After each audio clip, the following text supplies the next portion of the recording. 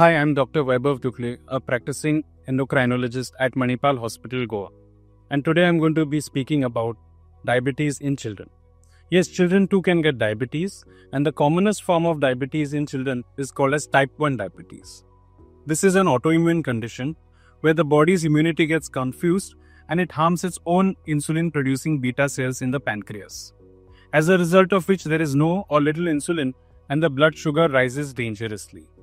It's very important to note the symptoms of this condition at a very early stage to prevent hospitalization and also complications like diabetic ketoacidosis.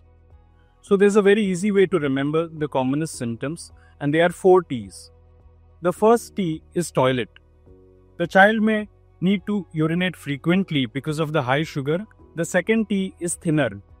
The child may lose weight in a short span of time without any apparent reason. The third T is tired. The child may feel excessively tired and the energy levels always seem to be low and the child is drained. The fourth T is thirst. Despite lot of fluids, lot of water, the thirst cannot be quenched. So these are the common symptoms, but there are other pointers too, like blurry vision, non-healing wounds, mood disturbances, a decrease in growth parameters. These also can be signs or symptoms of diabetes.